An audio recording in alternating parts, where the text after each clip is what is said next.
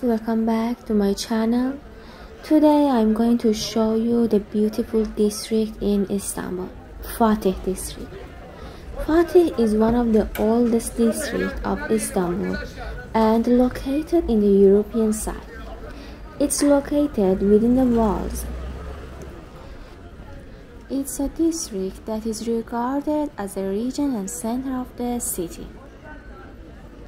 Also, it's surrounded by Zeytinburnu, Golden Horn, Istanbul Strait, and Marmara Sea.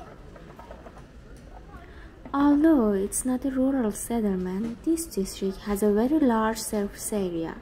The most popular historical places of Istanbul, like Eminönü, Galata Bridge, Sultan Ahmet, Gulhane Park, and Hagia Sophia, are located in this beautiful district.